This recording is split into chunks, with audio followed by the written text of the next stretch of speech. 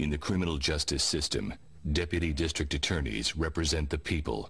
The prosecutors you are about to see and the cases they try are real. Nothing has been reenacted. In this case, you're going to learn of a family who's been living in fear. The reason, ladies and gentlemen, this family has been living in fear is seated in this courtroom. Right there, it's the defendant. Ms. Leto and the defendant, they've been married for 16 years. You're going to hear evidence that in August of 1996, Ms. Leto and the defendant began to argue. Ms. Leto was half on the bed, defendant standing above her, holding on to her with a fist, telling her to suck his, to orally copulate him. And when she doesn't do it, he punches her in the face. 4 months later, it's 4 o'clock in the morning. The defendant is up using a power drill. He takes the drill and points it at her and says, "How'd you like me to drill one of your eyes?" And then he hits her in the head with the drill. Then when he moves to hit her again, harder, she puts her hand up to block it and he hits the hand. She has a fractured bone in her hand. A couple days later, the defendant bursts in and grabs her by the hair, throws her on the ground, and starts pounding on her. Punch, punch, punch. Now, let's talk about June 7th. This is the charged event. Ms. Leto's daughter, Lauren, hears a scream. Lauren runs up the stairs, through the front door, and her mom is sitting there on the couch, and her nose is bleeding. There's blood, around her mouth and her nose. The defendant says, "I didn't do anything. There was no violence. She's making this up just to get me into trouble." She finally realized, "I've had enough. Enough of this." Tell the defendant, enough.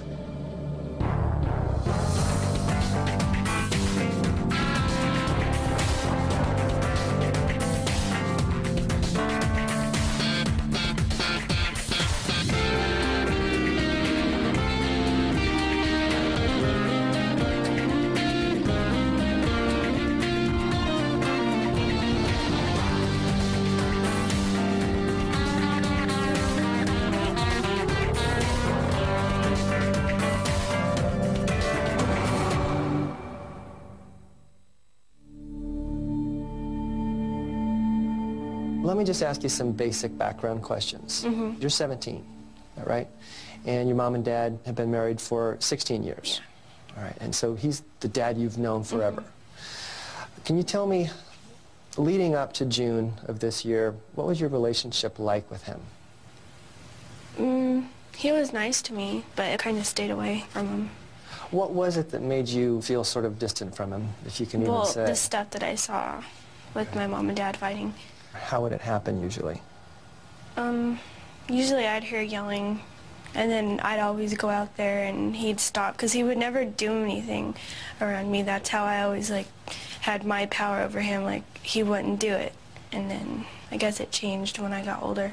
What sort of things did you see that made you know that she was actually hurt? Blood and bruises and scrapes and fat lips and kind of things like that. I just wanted to show you. Here's my children. Cute. That's a good-looking family.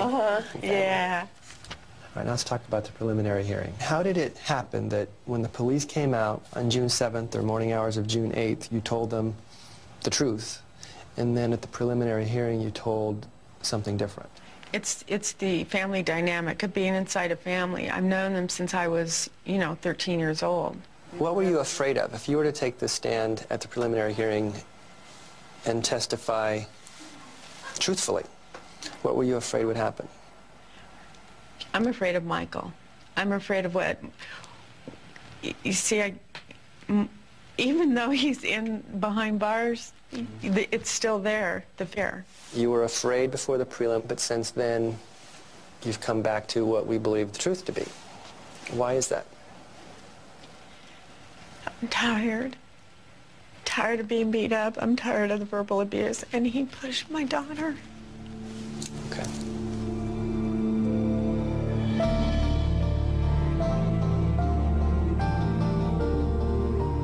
Well, we have a jury.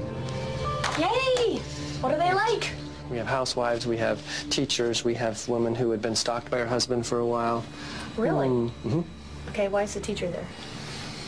I don't mind teachers. Okay. I don't mind teachers. When it comes down to credibility calls, I like them. Okay, because they're used to judging the credibility of kids. Yep.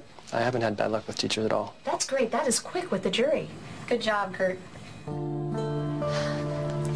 We meet again? Yeah. How are you? Fine. How are you doing? I'm doing okay. We went through a series of events where he was trying to convince me to take him back and forgive him and all that.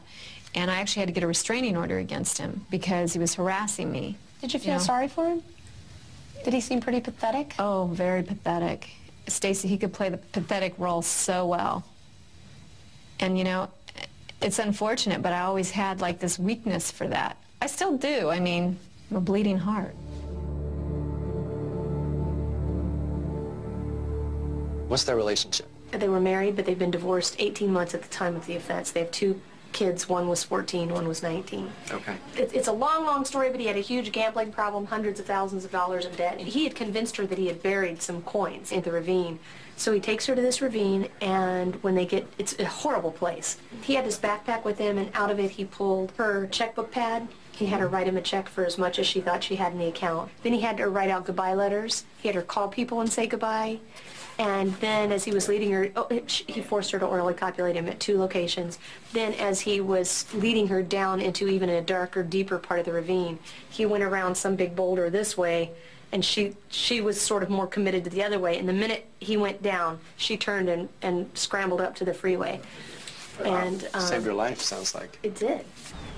Under the tree is sort of the first spot. That's where he's going to do all the letters, the calls, all that stuff, the first oral cop. Then he takes her over to that second large bush over there, and the second oral cop occurs. And then they're heading down into this canyon area, and she said, "I'm dead." So that's when she makes her break. She said she just kept thinking at any moment he was going to pick up a rock and smash her head in with it. That was going to be it.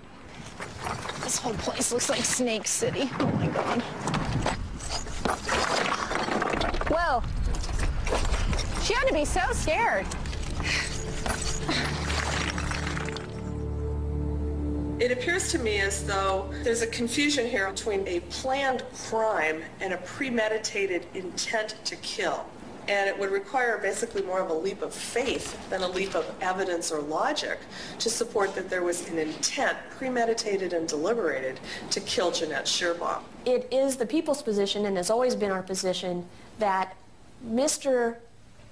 Scheirbaum did not plan for Jeanette Scheirbaum to leave the ravine on October 3rd.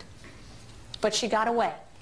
He went to her house on October 9th to finish what he wasn't able to finish in the ravine. He comes in and he wants Jeanette, and he draws down on her at the bathroom window. She testified he was about 3 feet away. He pointed the gun directly at her, and she jumped into the bathtub. What's he do? He fires 2 shots into the bathroom door. How does he get her out of there? The same way he got her from point A to point B down in the ravine. I'm going to kill the children. And he says that to get Julie out of her bedroom, I might add. I'm going to kill your brother John. What kind of man can do that to his family? You have to have some pretty serious plans in mind if you can walk into a house and put a 9mm loaded semi-automatic to the head of your 14-year-old. Now, maybe he wasn't the best marksman in the world, and thank God for that. But Thomas Scheirbaum wanted Jeanette Scheirbaum dead. And not because he hated her, Your Honor, because he loved her. There is an abundance of factors to indicate planning to support not only the binding over, but a finding of fact as to the premeditation. Defendant's motion to dismiss is denied. Trial date of September 17 is confirmed. Thank you, Your Honor, very much.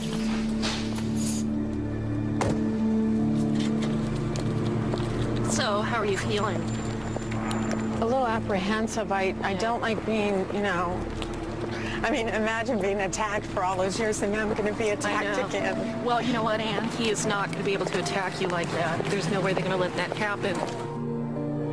Department 12, the Superior Court is now in session. Please be seated and come to order. Mr. Earl, on behalf of Mr. Villa, you may now deliver an opening statement. Morning, ladies and gentlemen.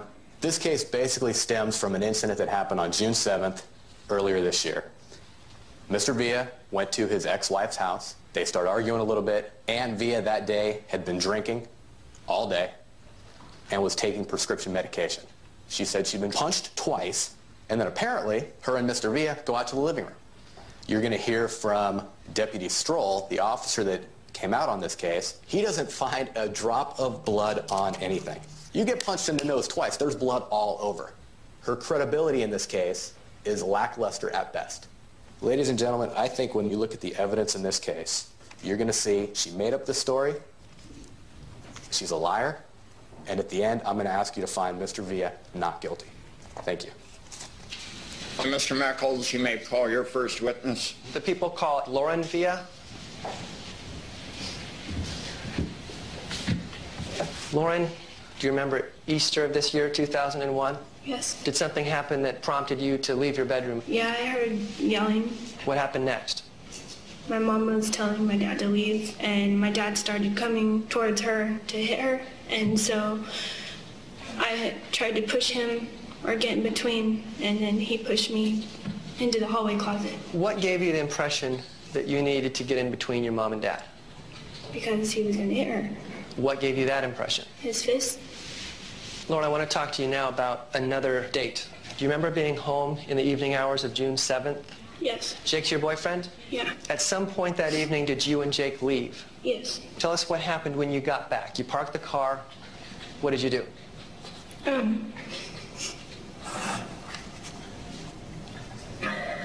We started walking, and I heard my mom yelling.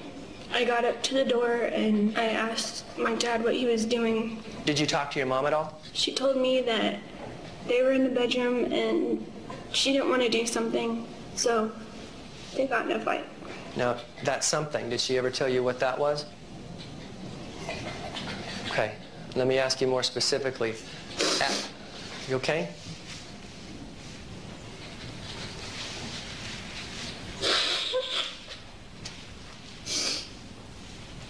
Now, did she tell you more than he wanted her to do something? Something sexual.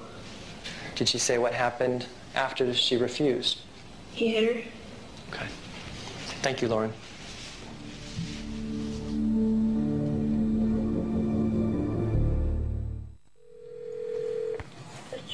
Jeanette, it's Stacy. Hi, Stacy. Remember I had told you a while back that Tom's lawyer said, come on, this case should not go to trial. Right. So she offered 3 counts with the firearm allegation. And when you calculate that out, you get 25 years exposure, and at 85%, he would serve 21 years, 8 months. I said that that wasn't sufficient, but I want to know what you think. Or do you need time to think? I mean, you don't have to tell me right this second. You may want to mull it over with a glass of wine and talk with the kids. Well, I'll talk about it with my family and with the kids. And Okay. So, you know, we're getting to this point. What's it worth to you to move on?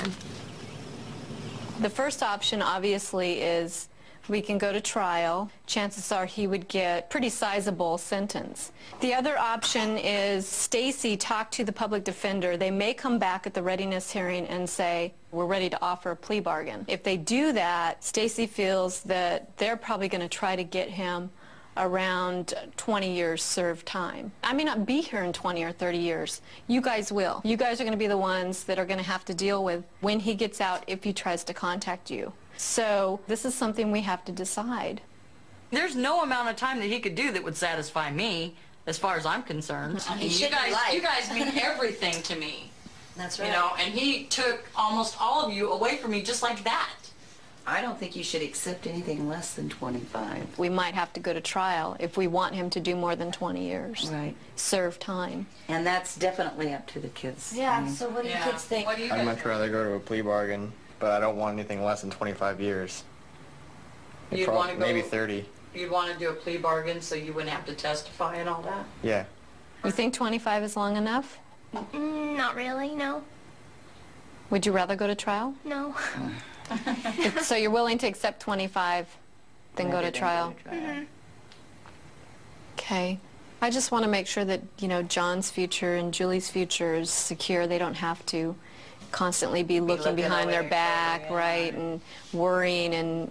Yeah, like Julie deadbolting herself in the bedroom every night because she's scared that he's somewhere in the area. That's horrible. That is so horrible. Do you still consider him your dad? No. You don't? Not really. Do you, John? I don't.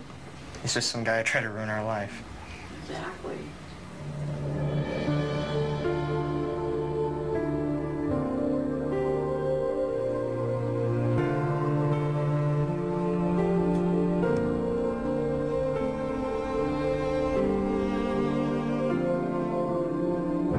Ms. Longo, I want to talk to you about Easter 2001, around 11:30 or so in the evening.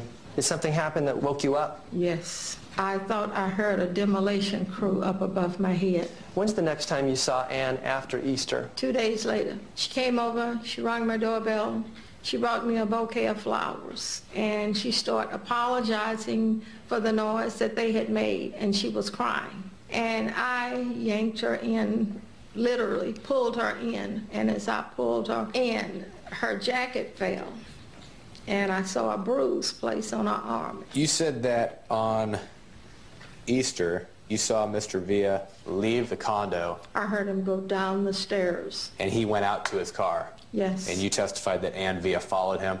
She was trying to open the door of the car. And did you see Ann run into the car and start hammering on the side of the car with her own arm? No. You didn't see her ram into the car with her shoulder? No. Right?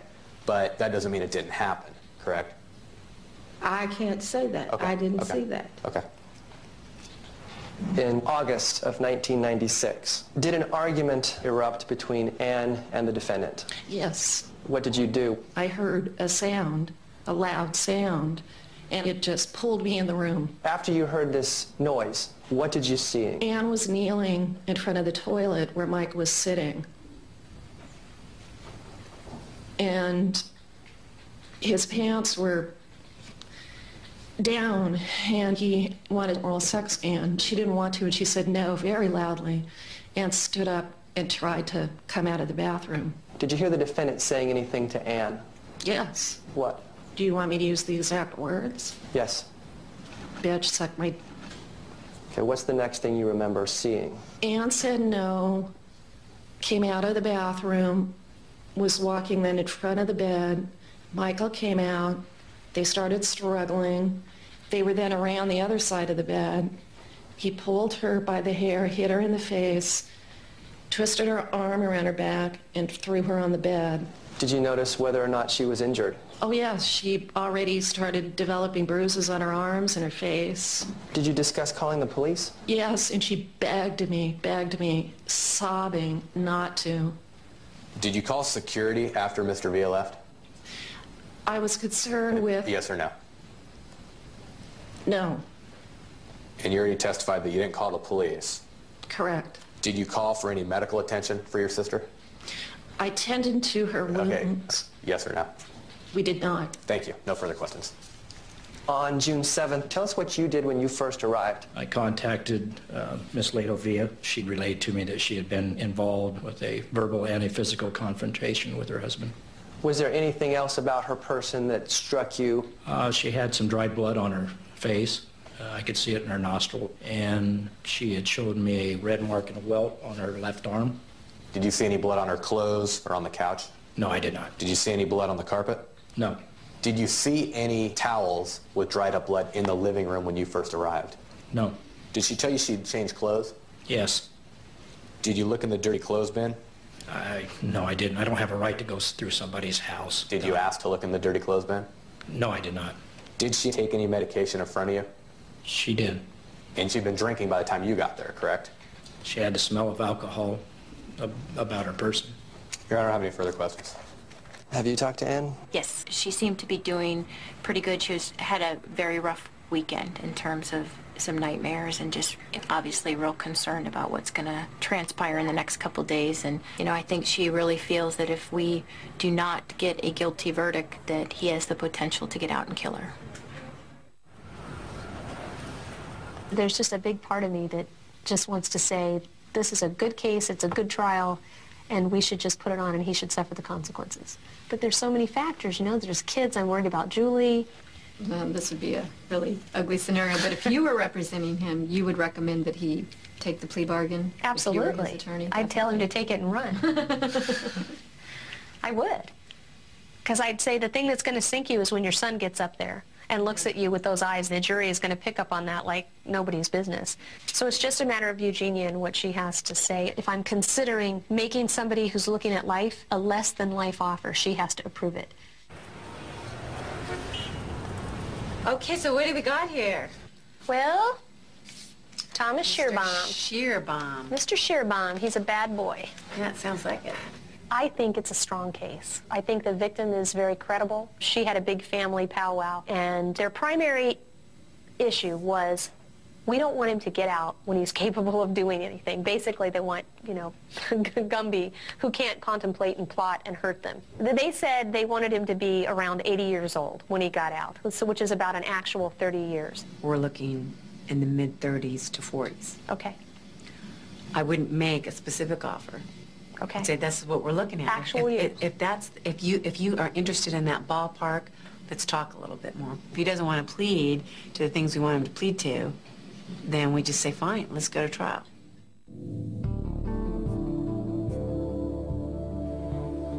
How do you feel today? You look calm. Mm-hmm. A little tense. So do I. A little bit, yeah. We all do. Yeah. It's just the nature of trial. Right. But you're going to do very well. I know you will. Stay calm. You know the defendant's going to be sitting there. That alone is going to raise emotions, as you know. We're set. I'm set. Ready to go. All right. Step right on through the gate and then have us, and then stop right there on the other side. Step right here. Please, you're right. Please. You just solemnly state that the evidence you shall give in this matter shall be the truth, the whole truth, and nothing but the truth, so help you God? I do. Okay, come on up here. On the jury box. You can just step up into the witness stand. Ms. Villa, do you know a man by the name of Michael Villa? Yes. How do you know him? I'm married to him. Did he live with you from 1996 through November 2000? No. Where was he? In prison. In November of 2000, just last year, the defendant was released. Yes. Where did he go? To my home. June 7th, after the younger kids went to bed, did an argument begin? Yes. He wanted to have oral sex. It was always the same thing. And I was like, no, I don't want to do this. What happened next? He started hitting me. He just was punching up in my nose area, my lip, my face, right here, just punching me. My nose was cut. My lip was cut. I had blood all over the face. My nose was bleeding everywhere. Did you do anything to treat that? I held up a wet washcloth to hold it in. Did you call the police? No. Why not? Because if I called the police, then the family would get mad at me. When you refer to the family, what are you talking about? Michael's family. They would get mad at me. Call the police on Michael? How would you know they would get mad at you? Had that happened before? Because I've been through it. How are you? Doing okay? Yeah. How's she doing? She's doing right. She's doing good. She's doing real good. The defense attorney is going to try to ask you some questions that are not easy to answer. I mean, I've done that. Yeah. But they may ask you questions designed to just make you mad. The thing that's important for you to remember is definitely be yourself, definitely tell the truth, but know that the defense attorney has a job to do. Right. And this is an emotional time for you. Right. Okay, don't let them rile you up. Okay. Because that's the big part of their strategy.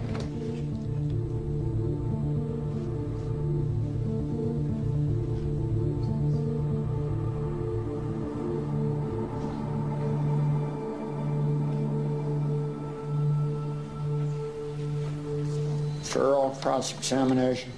Thank you, Your Honor. You testified at the preliminary hearing in this case, correct? Yes. And you were placed under oath on June 25th, much as you were today? Yes. And it's your testimony here today that your testimony back on the 25th was untrue? Was what? Was not true? You lied at the preliminary hearing? I told the truth to the officer on June 8th. Okay, that's not my question, though. On June 25th, you lied under oath. To protect Mike. Yes or no, on June 25th, when you testified at the preliminary hearing in this case, you lied. Correct? I told what Michael told me to say. Okay. I'm going to move to strike as non-responsive. Sustained, stricken. Yes or no, ma'am? Please respond to the question. Thank you, Your Honor. Ms. Lito, did you lie at the preliminary hearing under oath? Yes or no? It's okay. We pretty much all know the answer. You can say yes. It's fine. Yeah, Okay. Thank you. How many beers did you consume on June 7th? probably 4. You testified at the preliminary hearing. The question posed to you is, what else happened after you were yelling and arguing? Your answer was, I started to feel dizzy. Question, what did you do then? Answer, I told him I had taken my medication, I had drank some beers, I started to fall down, and I needed some help. That's what you testified to, correct? Yes. You told Deputy Stroll Mr. Villa hit you twice. He hit me more than twice, Mr. Earl. You told Officer Stroll that you were covered in blood from being hit. Yes, there was blood on my face, yes. Did you clean up before he got there? Yes. Did you take a wet towel to do that, or was it a dry towel? It was a towel that was dry, and I cleaned it up. When the officer arrived, did you show him the towel? No. He didn't ask to see it. Well, where was it if you were on the couch when he arrived and you were sitting on the couch when you had the In towel? my bedroom. How did I changed my shirt. You know, I changed my shirt. There's blood all over my shirt. And did he ask to see the bloody shirt? No. And you didn't point it out to the officer? No, he didn't ask me. Did you ever call him the next day? Let me ask it this way. I'm not a crime investigator. I don't know. Who would think to do that when they're beat up? Okay. I'll move to strike as non-responsive. Stricken. Mrs. Villa, this is not a debate between you and Mr. Earl. You are here to answer questions. Please do so in a direct manner. Mr. Earl, next question. Did you ever take the shirt and the towel to the police station? No. You never called anybody and said, hey, can you come back out? No. What happened to the shirt and the towel? Where are they today? At my house. Have they been washed, changed, modified, deleted in any way? I do laundry. Now, you also testified at the preliminary hearing. You were asked, as a condition of his parole, he wasn't supposed to be at your house. Answer, correct. If you were so afraid of Mr. Villa, why didn't you just call the parole department and have him come and pick him up? His parents asked me not to call the parole department on Michael. Michael asked me not to call the parole department on Michael. You could have called parole, correct? I understand they didn't want you to, according to your testimony, but that didn't prohibit you from calling if you really were that afraid, right? Don't understand. I don't have any further questions for Ms. Villa.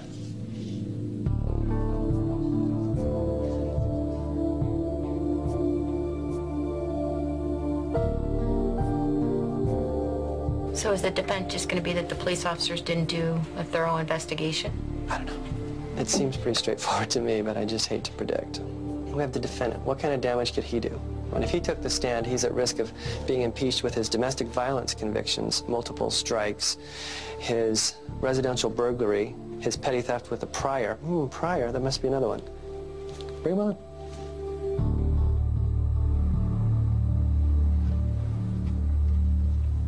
You were at home on the night of June 7th this year, correct? That's correct. What did you do when you arrived home?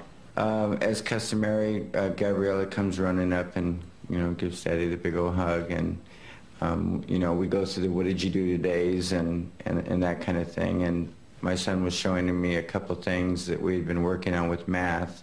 After you were done looking at your kids' schoolwork and whatnot, did you put your kids to bed? Yes. What did you do after that? I believe at that point Ann was in the kitchen making a drink, and she had a pill bottle, and she had just taken a Xanax. Where did she go after you were in the kitchen area? She stumbled. I picked her up, and we went into the bedroom. Where was Ann when you got into bed? She had the pill bottle again. She was taking another pill. What did you do at that point? I went and lay down. Was Ann in bed with you at that point? She crawled up onto the bed, and I was kind of upset about the pills, and she looked at me, and she grabbed a blanket off of me, and she said, "You're not even hard." And I was like, What did you do after she said that? I stood up, and I said, "You know what, Ann, I'm going to sleep on the sofa. You sleep here." What did she do when you said that? She got up, she went to use her arm for support. She got about a little bit up, and then that arm slipped, and her whole body kind of flipped this way into the dresser. You know, I don't want to seem unfeeling, but it was funny. What did you do when she fell off the bed? I started cracking up. And when you laughed, what did Ann do? Oh, man. You know, Ann does not like anyone laughing at her. And she came at me, and she had, she was mad. Did you tell her at some point you were leaving? I told her I was leaving. I said that I'm leaving for good. I'm sick of this. She said, if you effing leave, I'm calling the police. You're going to jail forever. If you walk out that effing door, you're going to jail forever. On the night of June 7th, did you punch your wife? I did not punch my wife. Thank you. No further questions. Mr. Meckles, cross-examination. Mr. Villa, I'm going to show you what's been previously marked as People's Exhibit number 6. Okie doke. The bedroom that we're referring to is marked A and D in red. Where is Ann? She's here. I was here on this side.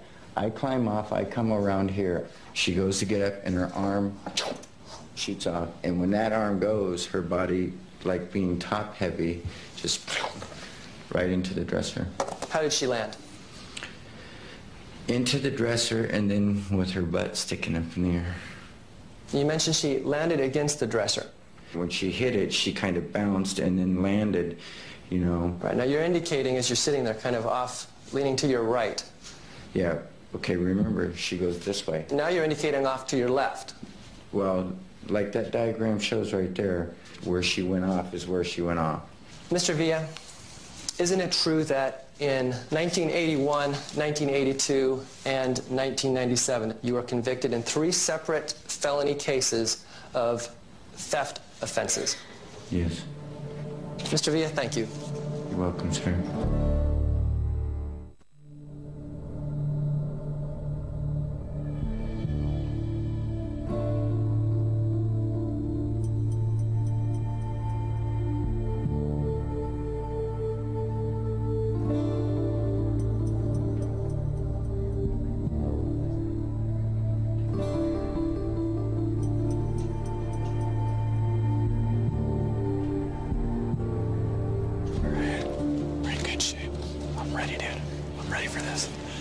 This is where I do well. Right here. Mr. Meckles, at this time you may deliver the people's argument. The defendant is guilty. You may infer that the defendant has the disposition to batter his significant other. You may infer that he did what he's been accused of on June 7th of 2001. Ann and the defendant got into an argument, and it was over sex. Even the defendant will admit to that. He would have us believe, however, that this was all her idea. What we know, though, is that he wanted her to orally copulate him, and she didn't want to do it. She said no. And that was apparently a mistake, because she ended up, yet again, being battered at the hands of this man. You don't have to even know that it's a crime to punch your wife. You might think, hey, you know, that's what you do when your wife isn't complying with your sexual demands. Well, ignorance of the law is no defense. What else do we know? Lauren and Jake testified that they were coming back now from getting some food. And what did they hear? A scream. And they run up into the condominium. They look at her. She's crying. She has blood under her mouth, smudged around her nose. And Villa has finally gotten to the point where she has said, enough of this. Tell the defendant, enough. And the way you do that is to return a guilty verdict. Unfortunately, in today's world, crime is everywhere. You read about it in the papers, you see it on TV, you hear about it on the radio. As a result of that, we all have certain biases. As an example, if you're walking down the street and you see a police officer throw a guy up against the wall, the first thing you think is that guy did something wrong. You didn't see what happened, but yet you've made a determination that that person is guilty of something. You can't do that now. Your job is to look at the evidence they presented in this case. She told you she was drinking that day and taking Xanax. She tells the officer, she tells her daughter, and she told us she was covered in blood. Deputy Stroll, did you find blood on the carpet? No. Bathroom? No. Towels? No. Did you notice a towel on the couch that Ann says was there? No. See any blood on her clothes? No. Look in the back for blood on her clothes? No. Look in the bedroom where she was punched twice and then walked on a white carpet out to the living room? Ann told him, well, I changed my shirt. Ann, did you tell him it's in the back? Do you want to see it? You know what she said? Who would do that? That was her answer. Who would do that? I don't know. Somebody tell him the truth? First she had a wet washcloth. Then she said it was a dry towel. Does it really make a difference? Probably not, because she didn't have either. Would you rely on her story in the most important of your affairs without hesitation? I would hope not. Thank you. Okay, it's out of your hands now. Yeah. Jury gets to decide. Yeah. I'm just tired. Tired of it. Regardless of what happens, you're moving on, right? Yes. Regardless. Okay? Worst case scenario, not guilty. Okay? Which means we're looking at best a parole violation. Right. You've had enough. Yeah. You're not going back. No. Okay? Just gonna be safe, stay away, and move on. You're comfortable with that, right? Yeah. Good. All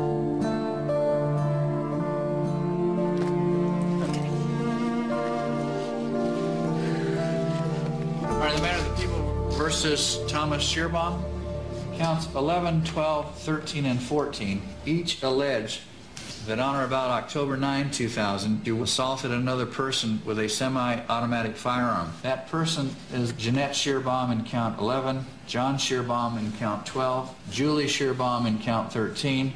As alleged in count 11, how do you plead, sir? Guilty. As alleged in count 12, how do you plead? Guilty. As alleged in count 13, how do you plead? Guilty. Jeanette, it's Stacy. Hi, Stacy. Hi, it's a done deal. Really? He pled 41 years, 5 strikes. So it's all signed and done? It's signed and done. Are you okay? Yeah. I just can't believe that it happened so fast. Can he get paroled or anything? He won't be eligible for parole for 34 years and 9 months. So you should not have to worry about Tom for the next 35 years. Wow. Okay, Dave. All right, it was a pleasure meeting you. Oh, you too. I'll be in touch with you. Okay. Take care. Take care. Bye-bye. Bye. I'm really happy for you. Thanks, Deb. So I know that you were really scared, and now you can live in peace, and the kids can live in peace. Now we can all feel safe. Yeah, exactly. Do you feel safe now, Julie? No. You don't Why, feel safe honey? yet? No. How come? Because it's not just him. What is it? Other people can be like that, too.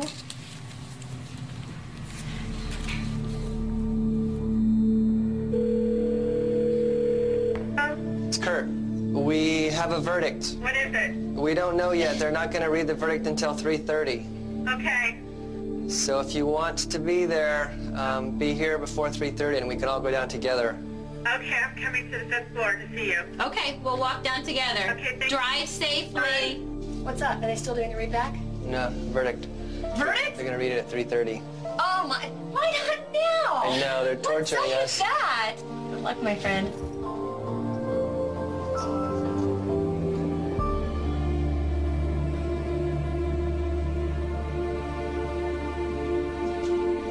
Everyone rise, please. Department 12, the Superior Court is now in session. Ladies and gentlemen, good afternoon. It's the court's understanding that the jury has arrived at a verdict. If you would please hand the binder containing the verdict form to the bailiff for my review.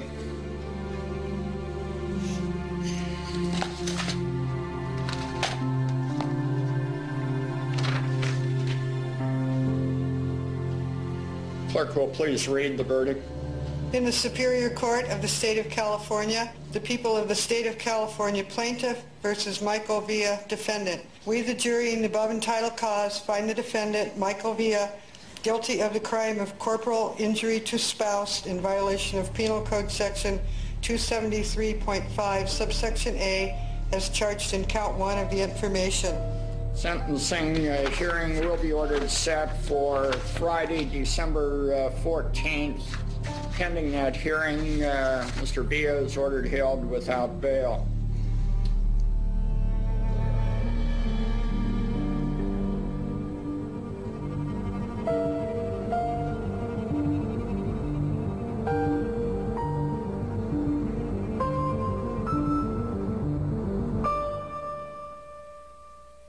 Your Honor, he's been in the criminal justice system since 1974. He was 11 years old. Petty thefts, stolen cars, commercial burglary, residential burglary, false imprisonment, robbery, evading the police, felony domestic violence, assault with a deadly weapon, felony threats. Those are the charges he's been arrested for. The three strikes law was written for people like this defendant. Yes, this case, standing alone, if we're talking only about the June 7th, 2001 event, it would have been filed as a misdemeanor, a bloody nose. However, it was filed as a spousal abuse with prior convictions. The only way these people are going to be safe and the community is going to be safe is if we take him off the streets for an extended period of time. That's what three strikes is about, and that's what the people asked the court to do. Mr. Lito? Okay. Thank you. Welcome. I am 78 years old. I fought in World War II. I had quadruple bypass surgery. I buried both of my parents, but almost nothing in my life as compared to the anguish and pain I have experienced watching my precious daughter Ann under his long-term abuse. Well, I don't know if I can continue here. I mean, I got to finish this. You have broken bread with me, and you've looked me in the eye and sworn to me, man to man, that you would do right by my daughter and her children. You lied. You lied to me. He is not an honorable man. He is a violent man. Such a man should serve the appropriate amount of time to keep him from ever having a chance to harm my daughter and others again. Thank you. Right, Mr. Earl. Your Honor, at this time, Mr. Villa wishes to address the court as well. Very well.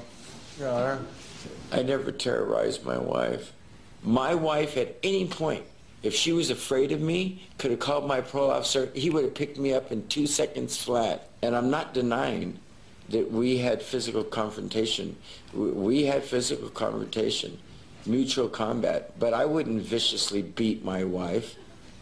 My life is in your hands, Your Honor. Thank you, Mr. Villa. It has been the court's experience in domestic violence cases that there are two sides at least to every story. But Mr. Villa can in no way clothe himself in the garb of a victim. It is the court's belief that Mr. Villa has used her as the equivalent of a human punching bag. Mr. Villa is ordered committed to the Department of Corrections for the term prescribed by law, 25 years to life. All right, thank you. We're in recess.